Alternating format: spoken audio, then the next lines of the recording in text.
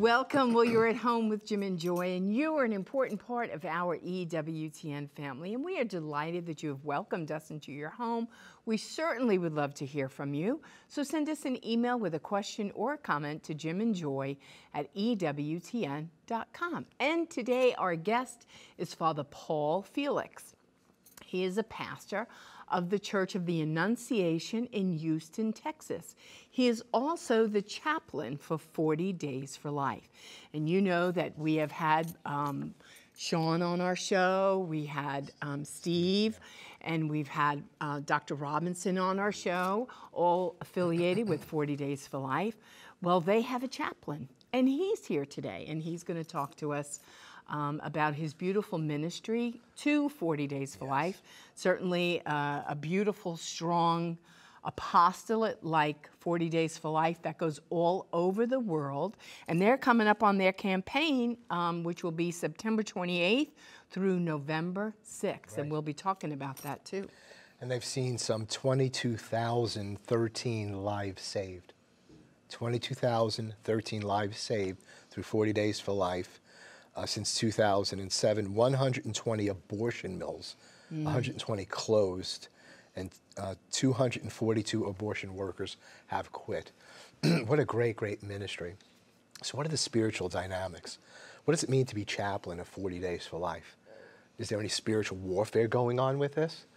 Is there a pro-life spirituality that can help strengthen God's people for this task in this day? And so Father Paul Felix is going to be sharing with us about those areas and many others as well. Just a dear, dear holy priest in the Lord, and how we need to hear from him. He's done a lot of work in post-abortion healing. So he's loving them both, loving the baby inside, loving the woman in crisis pregnancy, men and women who've experienced abortion, letting them know that God is merciful and that they could be forgiven, that they could be set free. It's going to be a very, very special show, and I think you'll see yourself in this show throughout. We'll be right back. There's plenty more to come. Please don't go away.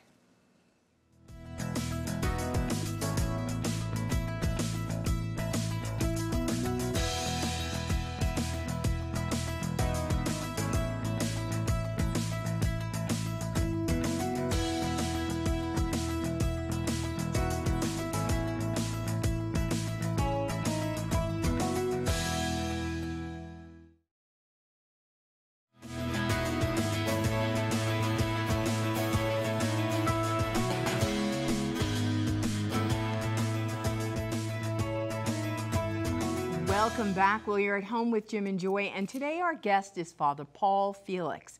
He is the pastor of the Church of the Annunciation in Houston, Texas. And why he's here today is because he's a great holy man of God, but he's also the chaplain for 40 Days for Life. And you can visit their website, 40daysforlife.com. Well, Father, we are excited to have you here today. Well, thank you so and much. we thank you for coming all the way in from Houston. And first, we want you to tell our family a little bit about yourself, how long you've been a priest, and where you're right now being a priest and where you're pastoring. And then we'll talk about all your beautiful pro-life work. Well, I'm a native Houstonian, born and raised to a Catholic family, the fourth of 6 children. Actually 7. The first child was miscarried. And we want to recognize the babies that were miscarried too. But I grew up in Houston and went to the seminary, St. Mary's Seminary in Houston. I'm a diocesan priest and was ordained in 1990. And so all these years now serving in my 33rd year of priestly ministry. Time flies when you're having fun. fun. Yes. Now, Father, I was looking over your bio, and gosh, you do a lot. You really promote a Spanish language ministry, new evangelization work. You founded a medical ethics group under the patronage of St. Gianna Beretta Molla. Renewal work. You just kind of doing a lot prison ministry, I think you were involved with. Yes. So you really, I mean, as well as your priestly ministry in terms of the sacraments, which is so central to your life, you really seem to be radically identified with human beings, the human person. You know, not only the pro-life work, which we want to focus on today, but it seems like you get yourself attached to all sorts of people, and even those who know the Lord, renewal.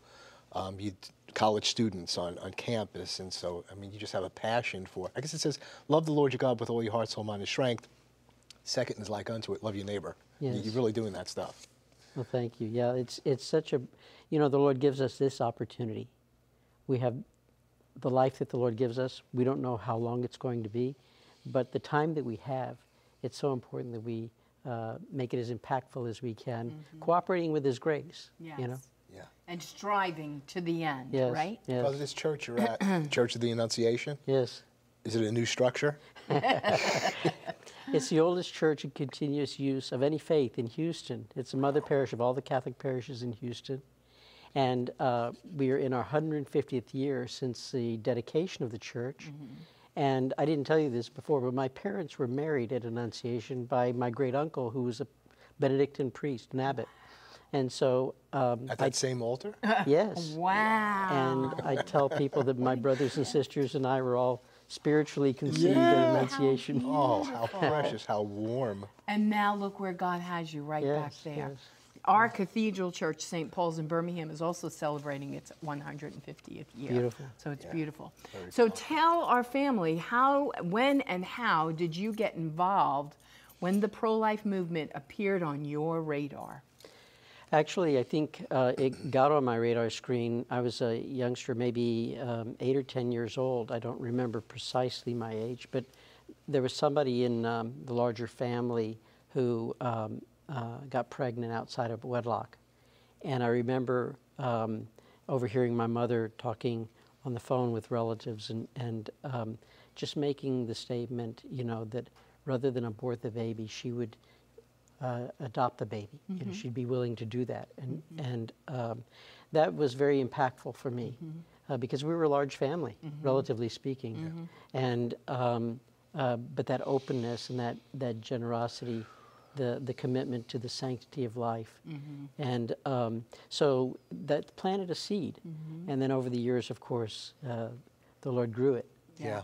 And you know, I have 7 brothers and sisters, and I think moms who have large children, they really, really believe there's always room for one more.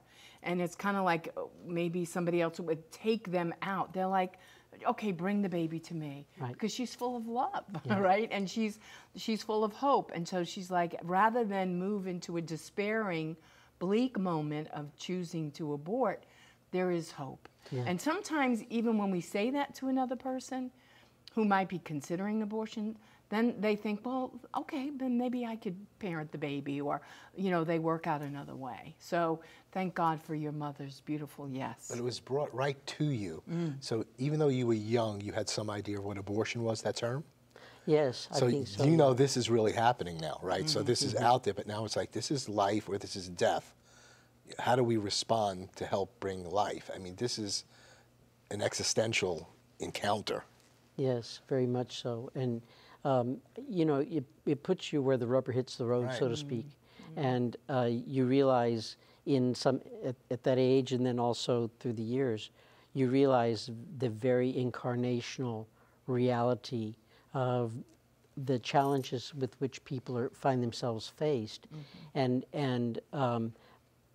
at the same time, the call and the opportunity to look at things in a supernatural kind of way, not merely from a physical, worldly way, but also a metaphysical, the beyond this physical world, in a spiritual way of looking at things and thinking, you know. And believing Yes. that all life matters. Yes. I mean, the culture doesn't believe that. The culture believes it's a problem, it's getting in my way, and I need to remove it and get rid of the dignity and value of a human being, almost as if they're throwing out a Coke can. And we've just so devalued. So for you to receive that formation in the domestic church, the witness of your beautiful mother and your family, and so obviously that affected your further formation. When did you know that you were called to be a priest? It was something that was a dawning of light, so to speak, over a period of time. But as I mentioned before, we had a great uncle who was a priest, and he was very important to us. We're also close to the priests in our parish. We belonged to a diocesan parish and had various priest friends, and various things going on in life. I also had gone into business when I graduated high school. It was a service-oriented business, and I found that when I was doing charitable work for people and providing services that I wasn't getting paid for, I found that so fulfilling. And it was part of a whole matrix of things that were happening in my life, I think by God's providence, that really made me realize and drew me into that relationship with our Lord. And that really focused me, I think, on how I was to direct my energies. Yeah. Well, Father, I'm sure you've studied through the whole abortion movement. You mentioned metaphysics earlier, but I'm wondering about how you see the roots of the abortion movement. We can go through philosophy and what took place in culture, but there's also metaphysics involved, it seems to me. Right. So what are your findings? Because you're a spiritual man, you try to form people, you're a chaplain, you understand spiritual warfare, but what is the enemy that we're fighting? It's not the people, but what's going on here? Well, it really goes to the original sin.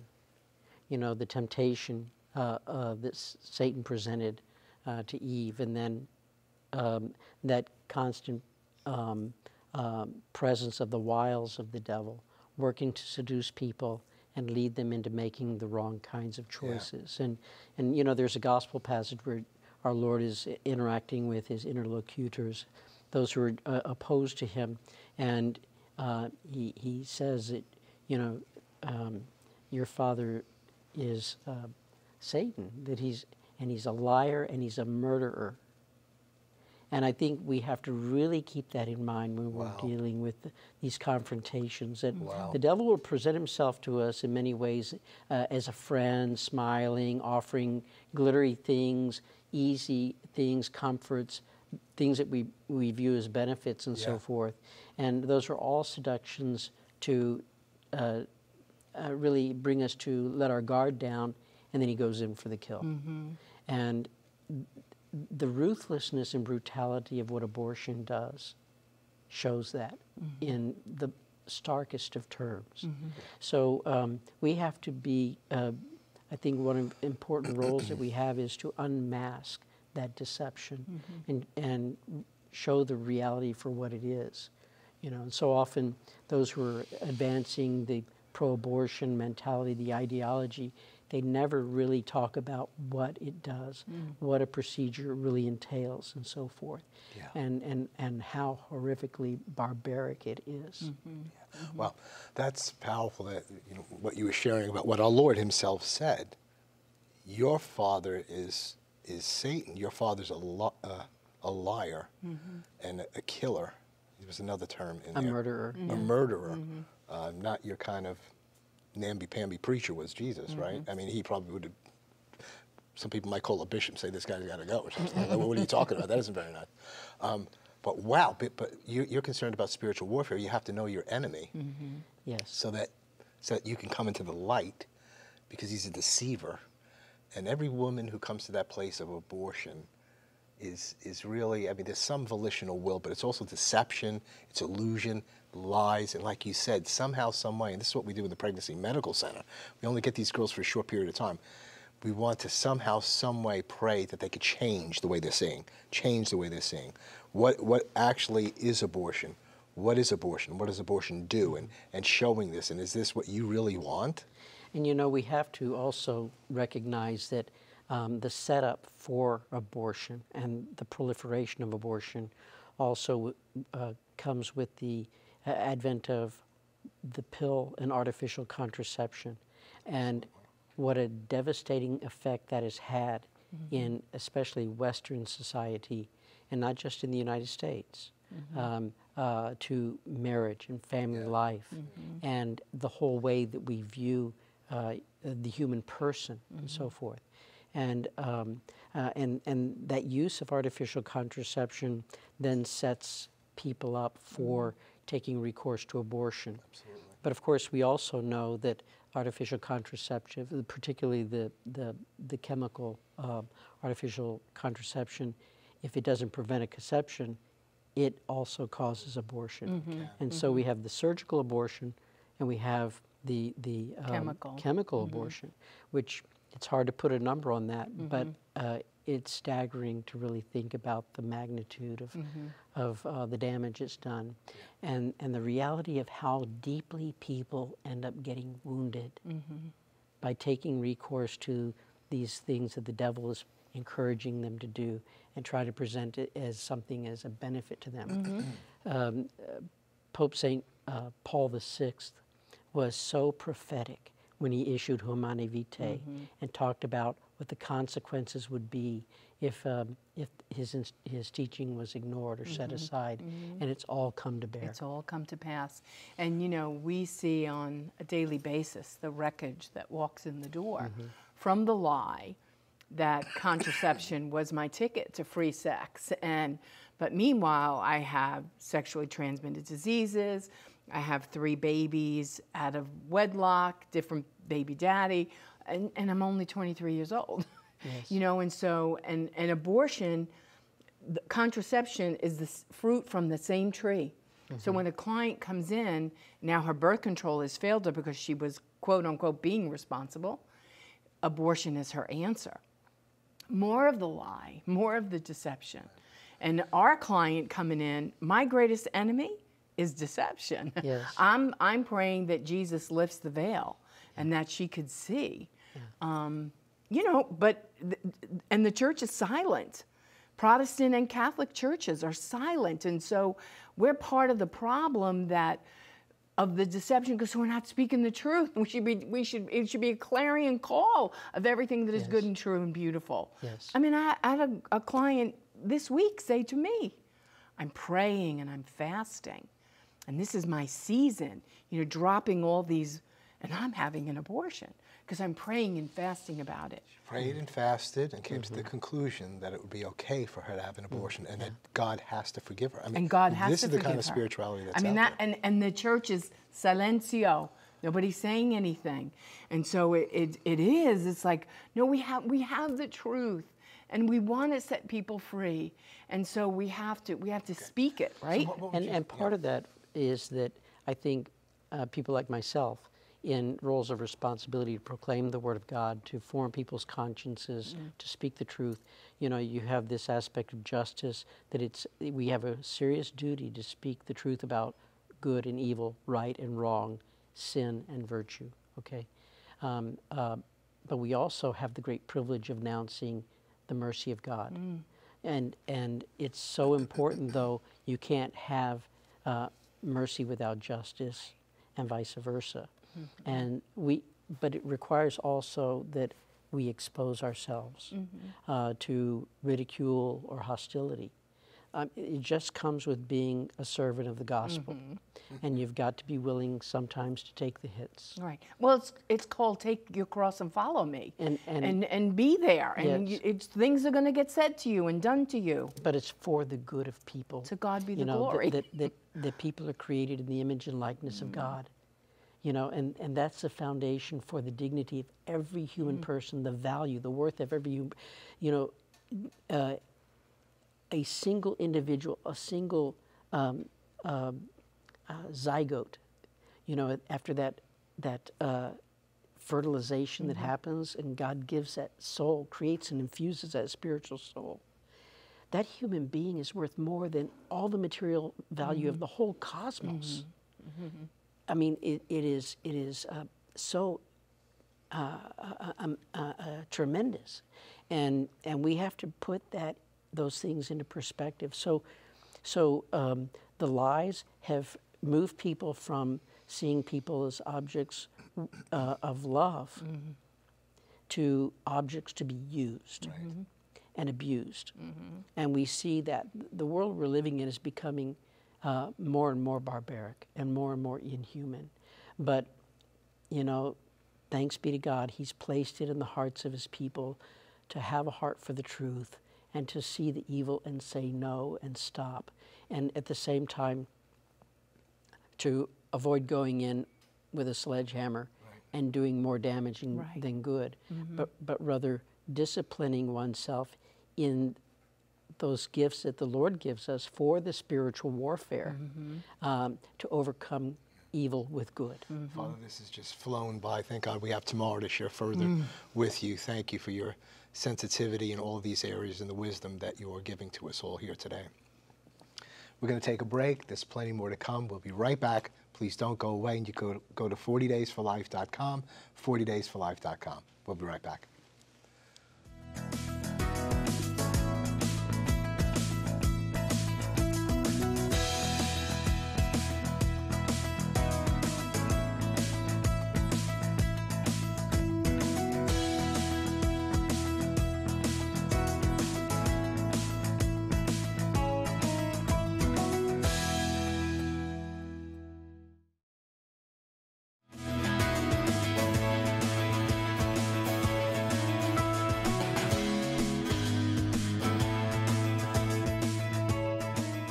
Welcome back. Well, believe it or not, Father John Paul is here today, and we're so excited to have him.